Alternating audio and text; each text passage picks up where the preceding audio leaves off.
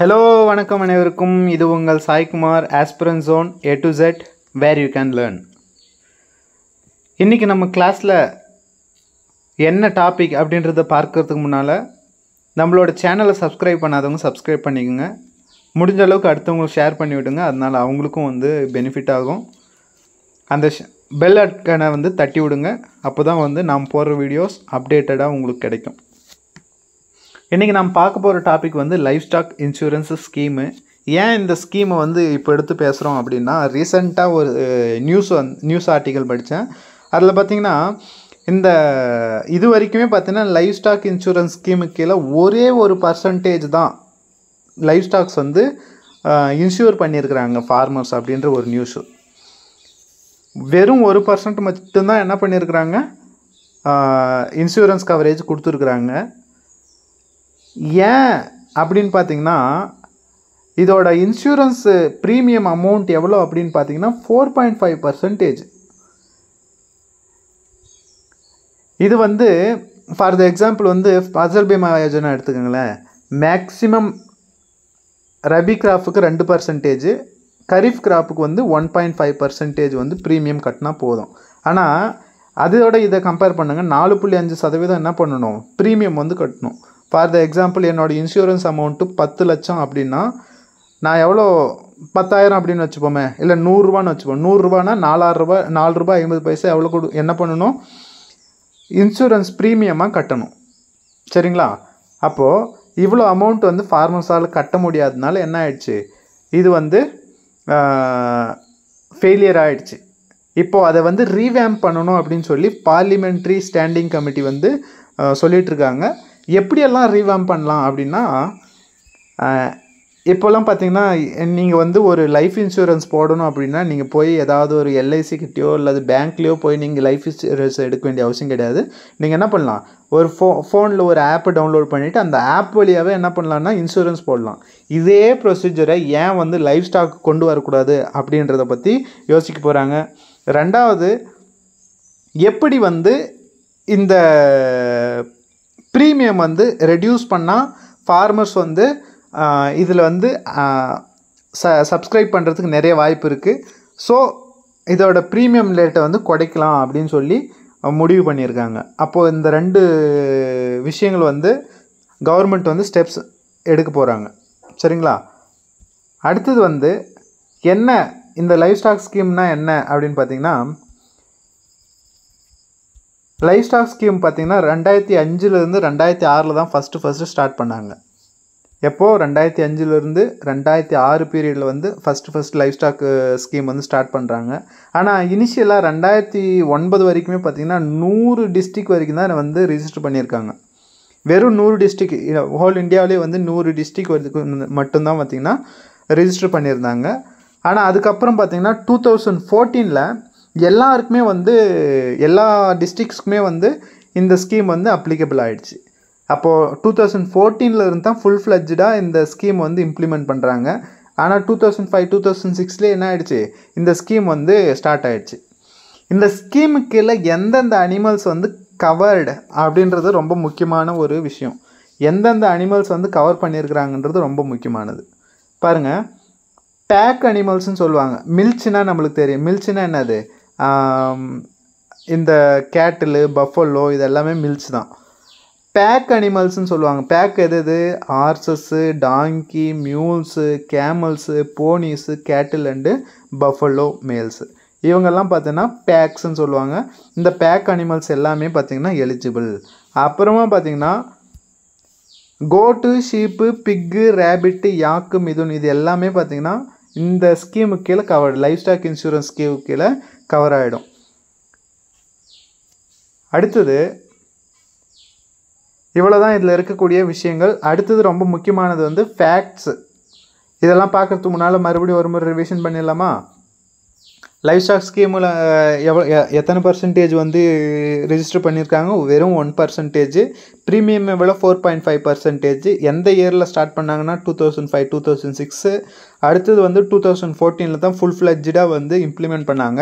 எந்தெந்த animals covered அப்படின்னு பார்த்தோன்னா, நார்மலாக நம்மளுக்கு தெரியும், கோட்டு, ஷீப்பு, யாக்கு, மிதுனு இதெல்லாமே வந்து கவர் பண்ணியிருக்கிறாங்க.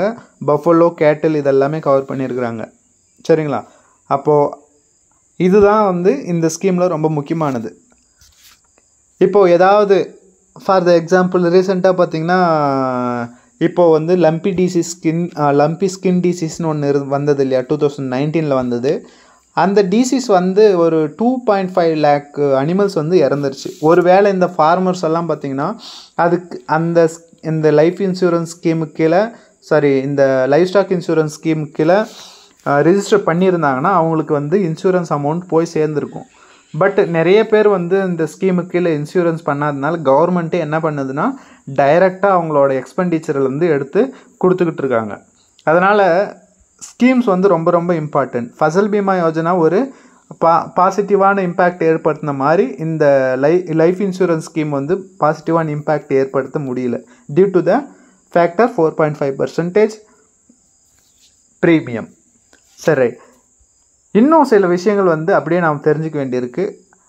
லைஃப் ஸ்டாக் ரிலேட்டடான ஃபேக்ட்ஸு இதெல்லாம் வந்து கரண்ட் அஃபேர்ஸில் தாராளமாக கேட்பாங்க. ஏன்னா லைஃப் ஸ்டாக் சென்சஸ் வந்து விட்டுருக்குறாங்க, அதை முழுசாக படிக்கணும்.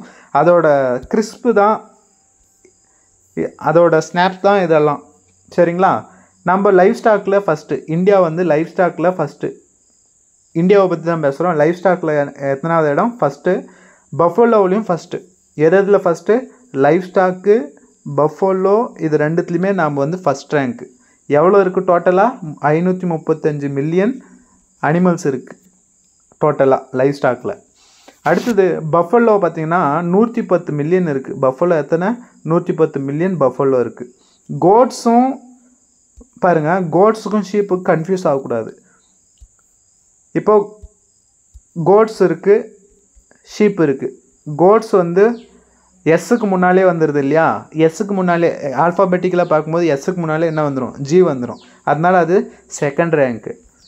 S third rank. இவ்வளோ தான். ஈஸியாக ஞாபகத்தை வச்சுக்கலாம் இல்லையா?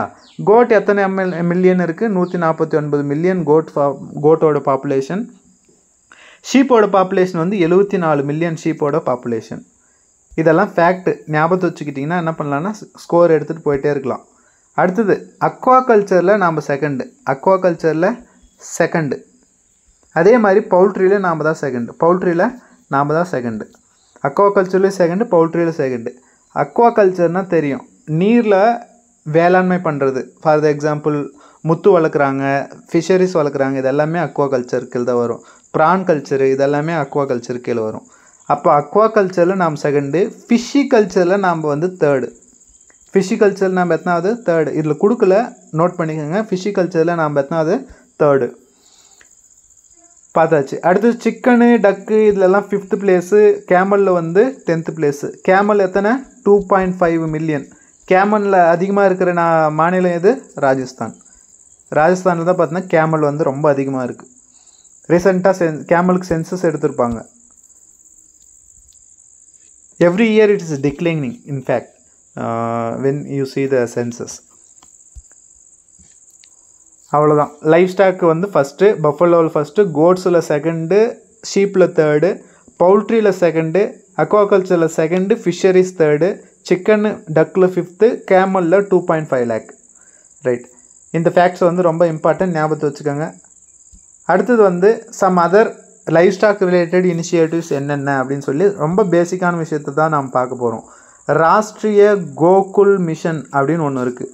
அது என்ன ராஷ்ட்ரிய கோகுல் மிஷன் அப்படின்னு பார்த்தீங்கன்னா, ப்ரீடை இம்ப்ரூவ் பண்ணுறதுக்காக, இண்டிஜினியஸ் ப்ரீட்ஸ் எல்லாமே இம்ப்ரூவ்மெண்ட் பண்ணுறதுக்காக கொண்டு வரப்பட்ட ஸ்கீம் தான் ராஷ்ட்ரிய கோகுல் மிஷன். ஞாபகத்து வச்சுக்காங்க. நான் சொன்னேன் இல்லையா, ஹிந்தி வேர்டு ராஷ்ட்ரியனா என்ன, கோகுல்னா என்ன, இந்த விஷயங்கள்லாம் வந்து அடுத்த பேசிக்ஸில் நான் வந்து இன்க்ளூட் பண்ணிவிடுவேன். மறக்காமல் அந்த வீடியோவை வந்து பாருங்கள். பார்த்தீங்கன்னா உங்களுக்கு ஹோலிஸ்டிக்கான ஒரு ஐடியா வந்து கிடைக்கும். எப்படி வந்து ஒரு ஸ்கீமு பார்த்த உடனே இது எந்த மினிஸ்ட்ரி கீழே வரும், என்ன ஃபண்டிங் பேட்டர்ன், இந்த ராஷ்ட்ரிய கோகுல் மிஷனை வச்சு நான் வந்து சென்ட்ரலி ஸ்பான்சர்டு ஸ்கீமா இல்லை வந்து சென்ட்ரல் செக்டார் ஸ்கீமா அப்படின்றத வந்து டிசைட் பண்ண முடியும். வெறும் நேமை வச்சே இதெல்லாம் வந்து பண்ணலாம். எந்த மினிஸ்ட்ரி, என்ன ஃபண்டு ஷேரு, என்ன சென்ட்ரல் செக்டாரா இல்லை வந்து சென்ட்ரலி ஸ்பான்சர்டா, இதெல்லாம் வந்து பார்த்த உடனே சொல்ல தெரியணும். அதுக்கு வந்து பேசிக் முதல்ல படிக்கணும். சரிங்களா? அடுத்தது ஃபஸ்ட்டு என்னது, கோகுல் மிஷன் என்னத்துக்கு, இண்டிஜினியஸ் ப்ரீடை வந்து இம்ப்ரூவ் பண்ணுறதுக்காக கொண்டு வரப்பட்ட ஸ்கீம். அடுத்தது வந்து இஃப்ஃப்கோஆgt அப்படின்ற ஒரு போர்ட்டல். இது என்ன போர்ட்டல் அப்படின்னா, it is a bridge between breeders and farmers. For the example, ஃபார்மர்ஸும் ப்ரீடர்ஸும் ஒரு போர்ட்டலில் வந்து ரிஜிஸ்டர் பண்ணிக்கிறாங்க அப்படின்னா என்ன பண்ணலாம், ஈஸியாக ப்ரீடிங்கை வந்து இம்ப்ரூவ்மெண்ட் பண்ணலாம். ப்ரீடர்ஸ் டைரெக்டாக போய் ஃபார்மர்ஸ்கிட்ட அந்த அவங்களோட டூல்ஸை யூஸ் பண்ணி நியூ ப்ரீட்ஸை வந்து உருவாக்கலாம். அப்போது ஒரு கனெக்டிவிட்டியை உருவாக்குறதுக்காக கொண்டு வரப்பட்டு தான் இஃப்ஃப்கோஆgt போர்ட்டல். அடுத்தது வந்து national animal disease control program. இதெல்லாம் இந்த எல்லா ஸ்கீமும் பார்த்தீங்கன்னா தனித்தனியாக படிப்போம். இனிஷியலாக இப்போதைக்கு நான் வந்து ஒரு மேலோட்டமான ஒரு இதை கொடுக்குறேன், ஸ்ட்ரக்சர் மட்டும்தான் கொடுக்குறேன். இது கீழே 13,000 கோடி வந்து ஃபண்டு ஒதுக்கியிருக்கிறாங்க. என்னென்ன டிசீஸ் வந்து கவர் பண்ணியிருக்காங்கன்றது தான் முக்கியம். ஃபுட் அண்ட் மவுத் டிசீஸ், ப்ரூசோலோசிஸ், இது எல்லாத்துக்குமே வந்து வேக்சினேஷன் பண்ணணும் அப்படின்றது தான் பார்த்தீங்கன்னா இதோடைய இந்த ஸ்கீமினுடைய ஒரு மெயின் எய்மு.